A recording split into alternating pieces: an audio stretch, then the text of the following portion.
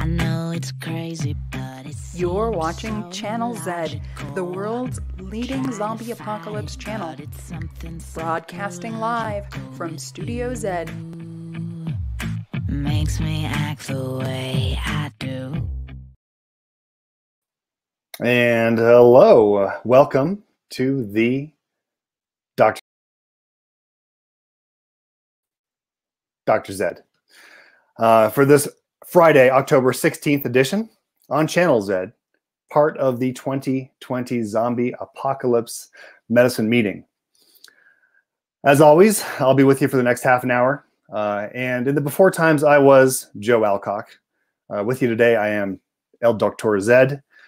And I am delighted to be joined today by, we have a tactical zombie medicine expert and resuscitationist. We have Dr. Drew with us today. Again, in the before times, Dr. Drew and I were colleagues working at the university together. Again, back when there was a university, sadly. Now, after the event, there is not. So here we are, dealing with stuff. Today's episode is on brain hijacking and how we can be parasitized and taken over by other biological entities. And we assume that this ongoing zombification organism is either a prion, like we discussed in a previous Dr. Z, maybe a virus, something like rabies, maybe some combination of both, or it could be something that's never been described before. But Dr. Drew, why don't you introduce yourself? Tell us a little bit about what's going on where you are. Yeah. So, Joe, good to know you're still holding in there, El Dr. Z.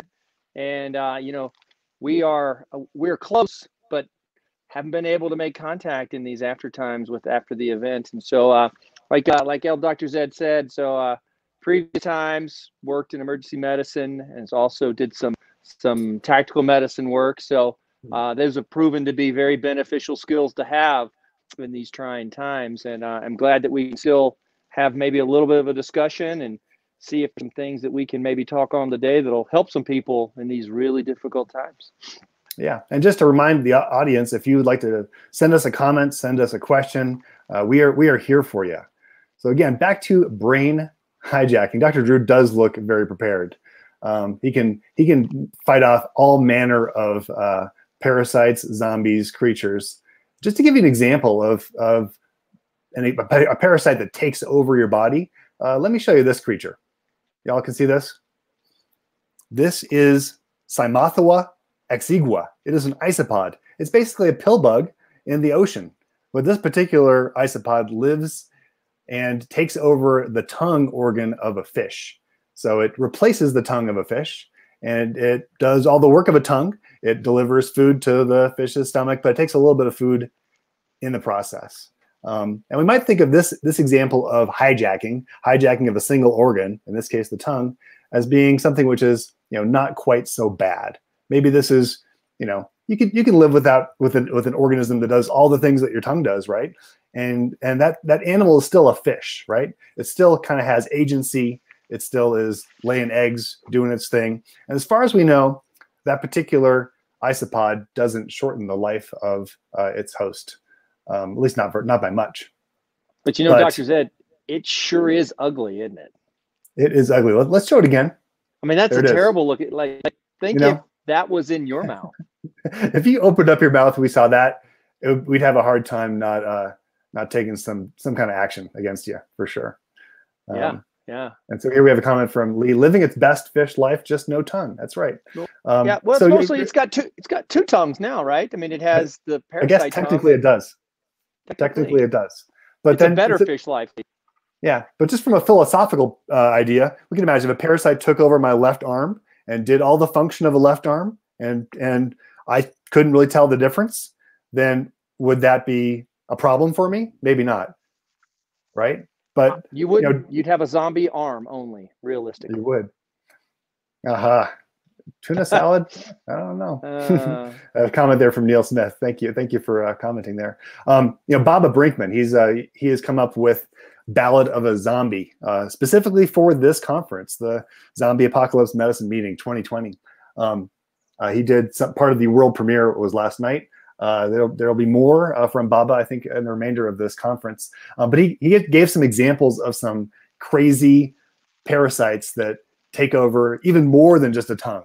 So there you can see the crab there. That's Saculina. It takes over the reproductive organs of a crab and does all the reproducing for the crab.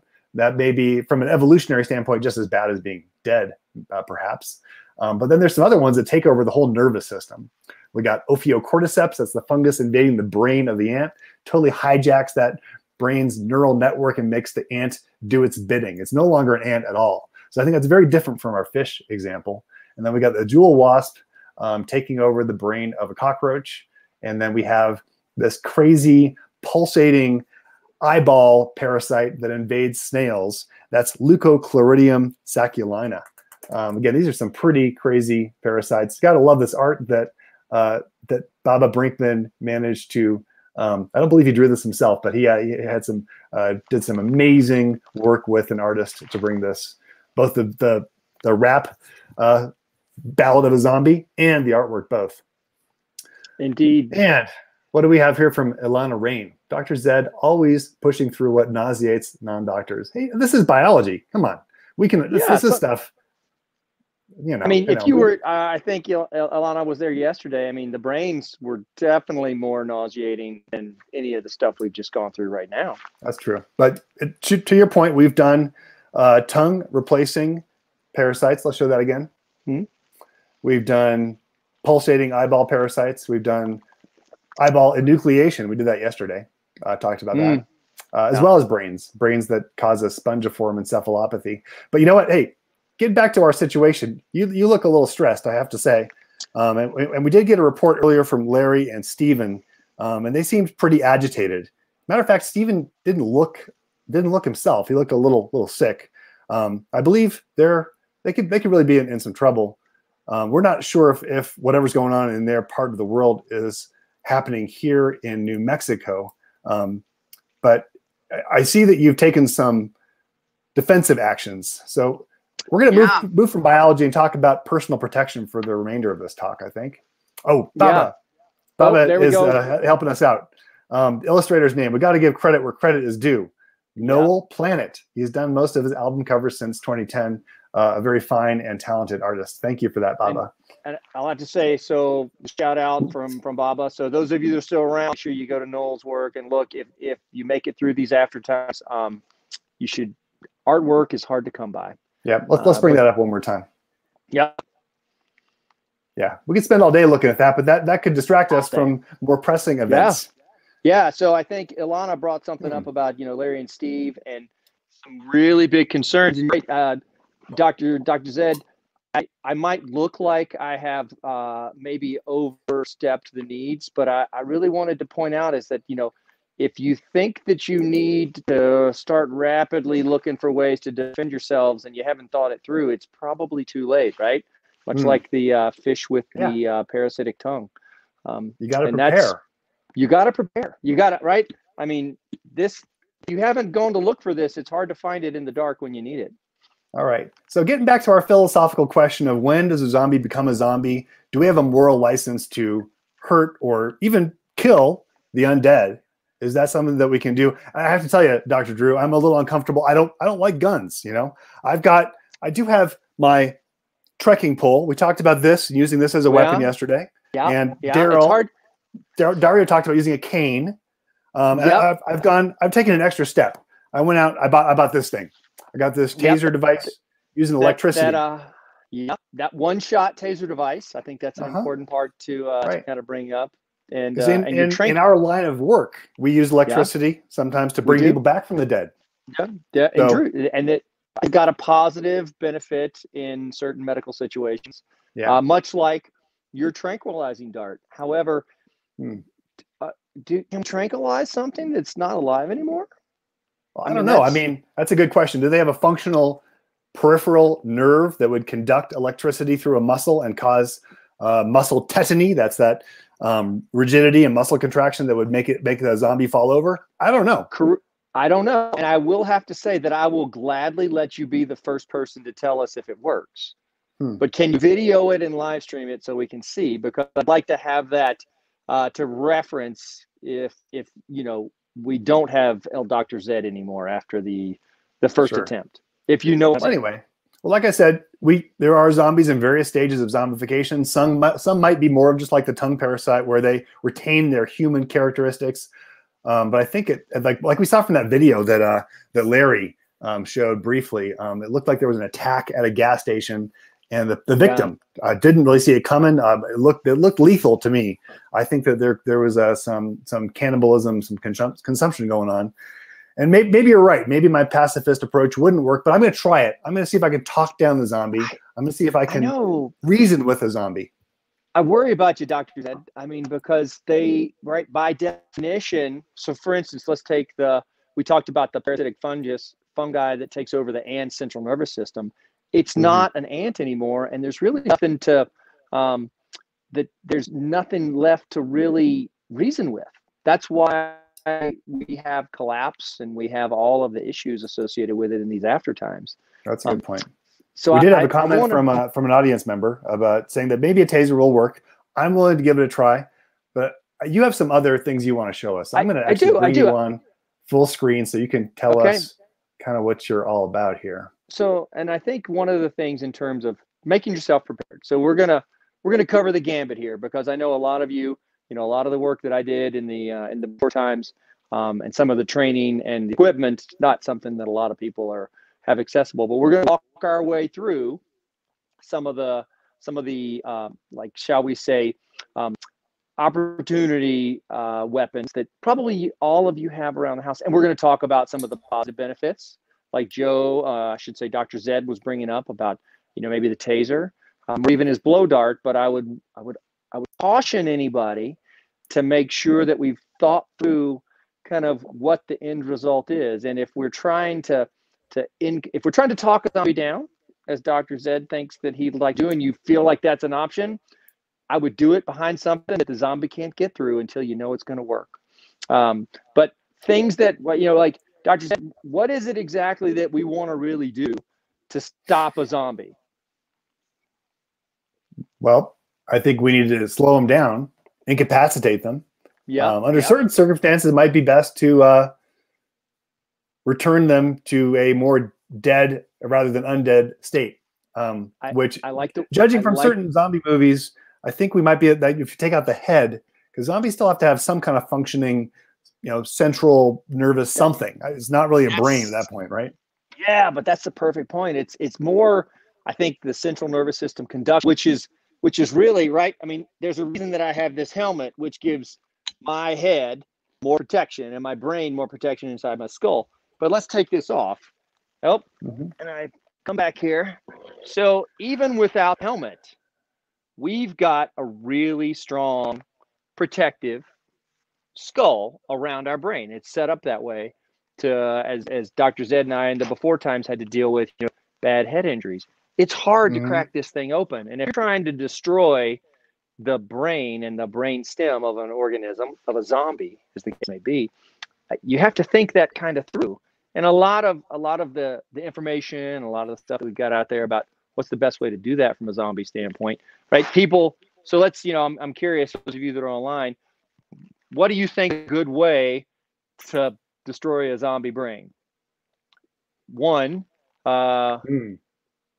don't we need Neil? That's a perfect yes. If we could get a live one, by live one we mean zombie that's actually still moving around, we could conduct some experiments on it. But right now, unless while I'm talking, or while Dr. Zed's talking, one wanders in, we're going to have to go with what we know.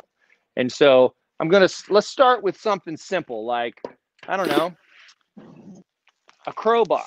So a crowbar, lots of people got crowbars or any other, big piece of pipe or something sitting around the house. But what's the benefit of this? Well, one, there are lots of people can find pipes and lots of people can find crowbars, but smash it. Ilana, you are correct. The problem with smashing it is, have any of y'all ever smashed open a skull? No. I hope the answer is no. I hope the answer is no. I hope the answer is no. But let me just, the good Dr. Zed and I can attest to the fact that even well-placed crowbar blows are still surprisingly unable to puncture in an organized and sufficient manner a skull to completely destroy the brain and the brainstem. I think Liz Grumbach pointing out a heavy frying pan, yes, but that's even worse because there's a couple of reasons that both the crowbar and the heavy frying pan aren't going to be the lid of the toilet tank, aka zombie. Sure, Carlo, but again, you got to be really close, and you hope. Oh, perfect. We'll get to that. The axe, Carlo. We'll get the axe as a penetrating edge. You set it up perfectly. So blunt, bludgeon, instrument like a crowbar or a piece of pipe. But this is as far away as I can be, right? If you think about this, I'm really close to a zombie. That's okay if there's one zombie. Or, Dr. Zed, what about how fast the zombie moves? Have you thought about that, people? I don't know if we understand from the current event whether we're dealing with a fast or a slow zombie scenario. And by the time you find out that they're fast and lots of them, it's too late. So, right. I just have one more point about this, trying to, get to, because we also don't know which part of the brain is responsible for the movement of the zombie. We think the frontal lobe is pretty much shot, right? They don't have, they want to eat everything. They have no frontal lobe. No executive functions. You don't have to worry about your personality, your disinhibitions, and all that stuff. That's not a thing.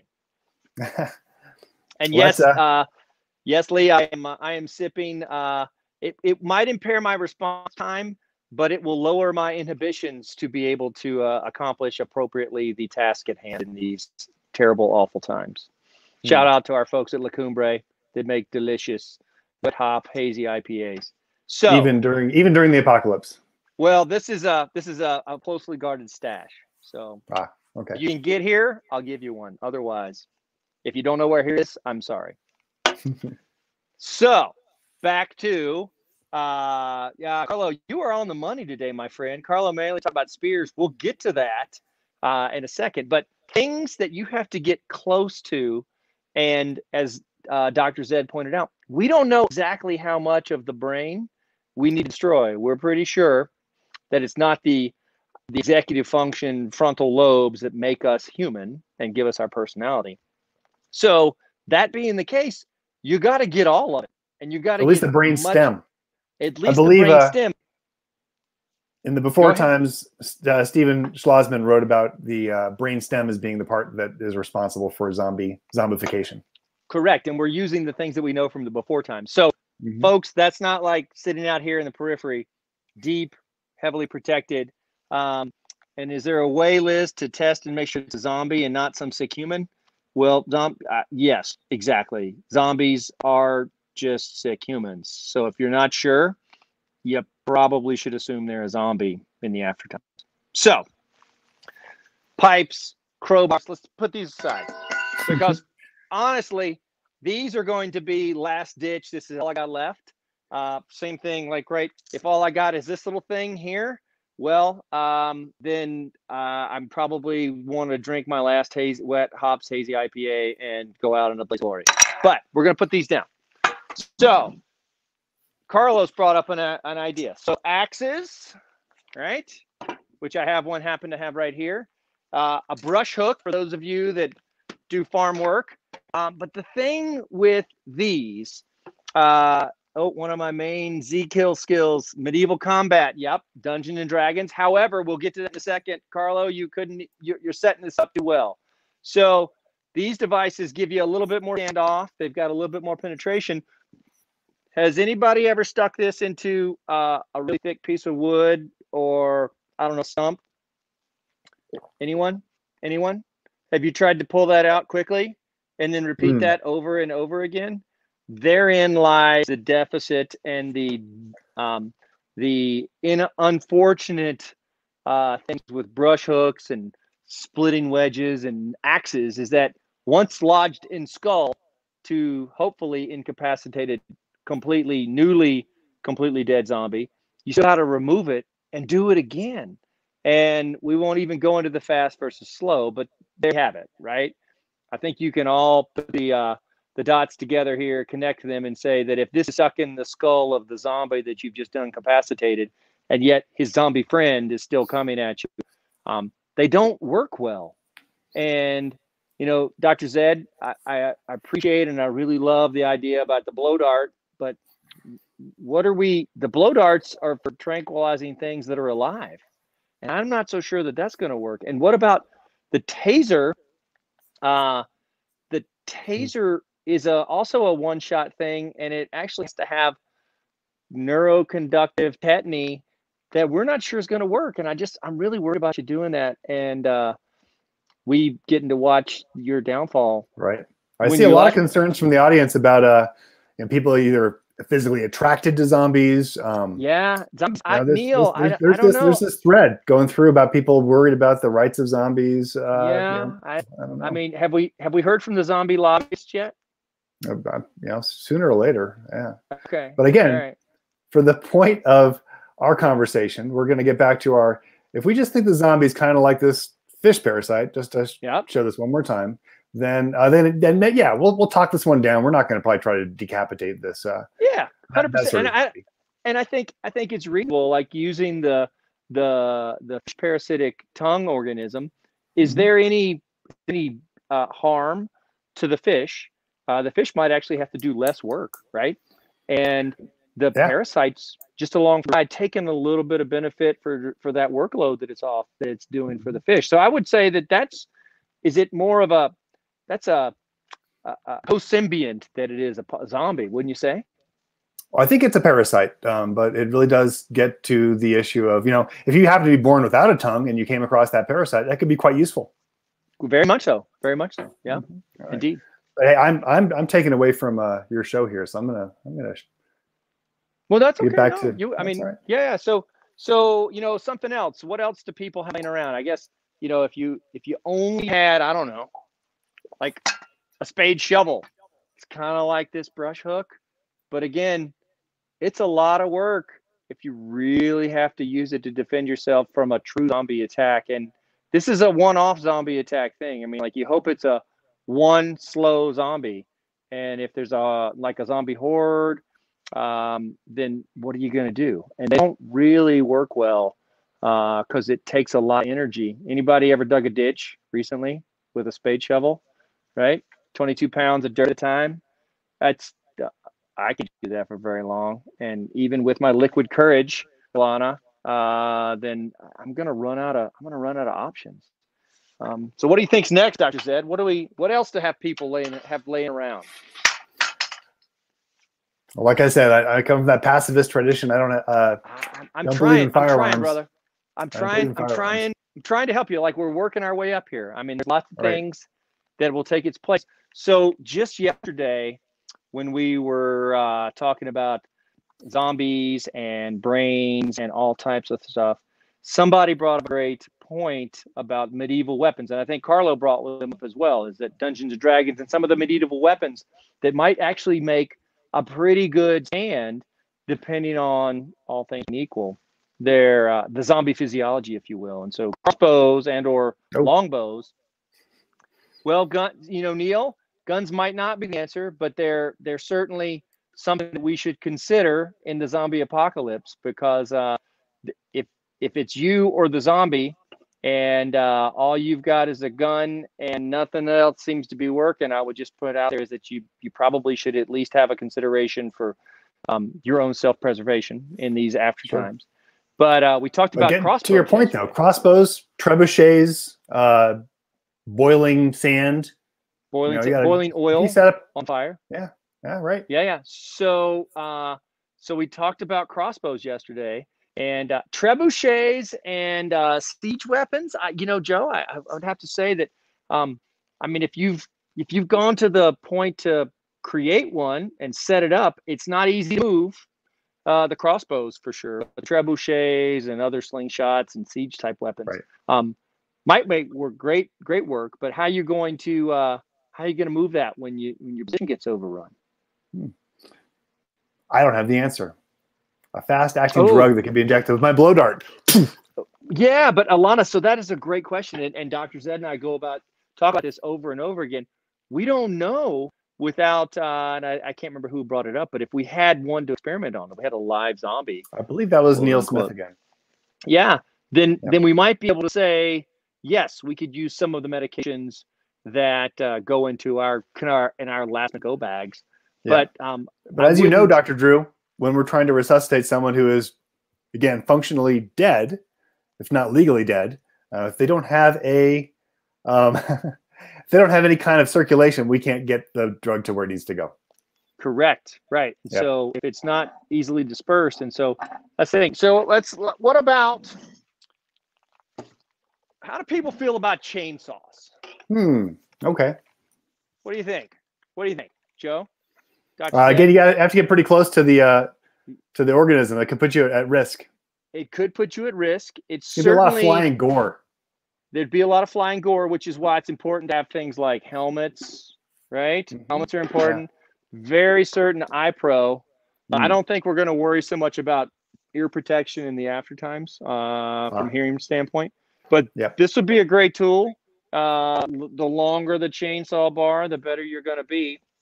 And I wouldn't discourage you. Has anybody got a pole saw in terms of trimming fruit trees or whatnot? I run too cumbersome. You're right, but I'm really looking. So let me ask you, Ewan, would you rather? And you are indeed correct, Zanab, is that they are loud, and so there's a trade-off. I don't know if I'd want a battery-powered chainsaw unless I have Joe's house with a huge solar array. Yeah. And I was thinking the exact same thing. Well, we only have maybe 2 or 3 more minutes to kind of wrap this up before we get on to the next thing. So what's your choice then? If you kind of brought some things up. So I got to tell you, Dr. Zed, my choice would likely be, from a ballistic standpoint, the most ubiquitous available option that would give me some standoff, and probably going to be a rifle. And it's going to be a rifle that's one of the 2 most common rounds in the entire world. So there's either the .223 or the AK-47 rifle rounds, and those 2 bullets and those 2 platforms are everywhere. And in the after times, if you look, and you don't have to look very hard, there's available resources out there that will probably help, and it'll give you the opportunity to survive till tomorrow and to keep yourself and the people around you safe. How do you talk down a zombie? I think that others brought this up. You offer it some. They got the hierarchy of needs. You offer it a hamburger, maybe even a little pate with a little bit of brain, like we had yesterday. Athena, you offer it someone else. Well, you know what? I hear some scrabbling outside. Things are getting a little scary out here. I will go outside and try my motivational interviewing technique with a zombie. We'll see how that goes. You use your technique, Dr. Drew. We'll see who survives this. Dr. Zed, please make sure you live it, and I appreciate it, and you stay safe out there. Yeah, you too. All right. So for Dr. Zed, signing off, and be safe, folks. It's crazy, but it seems so logical. I can't deny that there is something supernatural with you. Makes me act the way